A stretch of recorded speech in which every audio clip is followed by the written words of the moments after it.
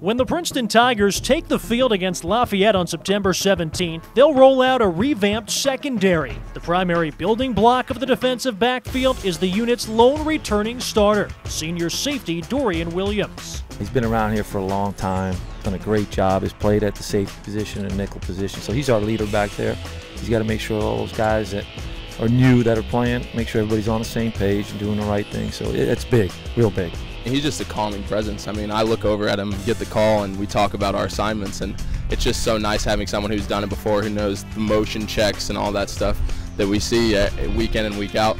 Embarking on his fourth year as a starter, Williams is one of the only members of the defense who saw significant time during Princeton's 2013 Ivy League title season, and the lessons he learned that year as a freshman have stuck with him. Those guys, they always had something about them. They always had a chip on their shoulder. They had the 2 1-9 seasons, and that's kind of something I think they built off. They didn't want to ever do that again, and them bringing us in, they had a different mentality. The mentality wasn't like, you know, we're winners, we're going to keep doing what we've been doing. They're like, we're going to change things, we're going to make things better, and yeah, those seniors, they were great leaders, and it's something that I think our class definitely has taken with us, and we're kind of implementing that into the team right now. Lost to graduation are 3-time first-team All-Ivy cornerback Anthony Gaffney, along with program fixtures John Hill and Kamal Brown. That trio combined to start over 90 games. The most likely candidates to flank Williams at the cornerback positions are a pair of seniors, James Gales and Marcus Fox, with senior Sam Huffman the early leader to take over at strong safety. That trio, 0 career starts. It's their turn to go out there and play. They've worked hard,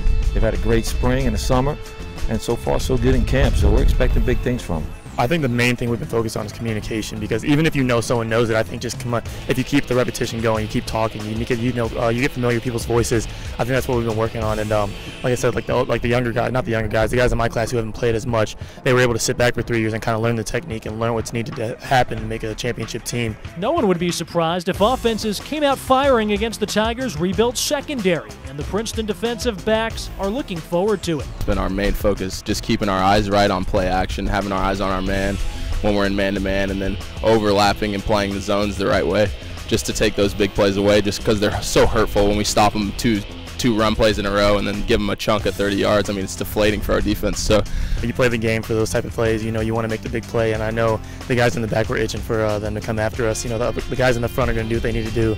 Linebackers are going to do what they need to do, and we're obviously, like you said, we're going to get tested. And I know, talking to Marcus, talking to Gales, talking to Huff, talking to all the younger guys, we're all excited. We're ready for the test when it happens. For GoPrincetonTigers.com, I'm Cody Cruciel.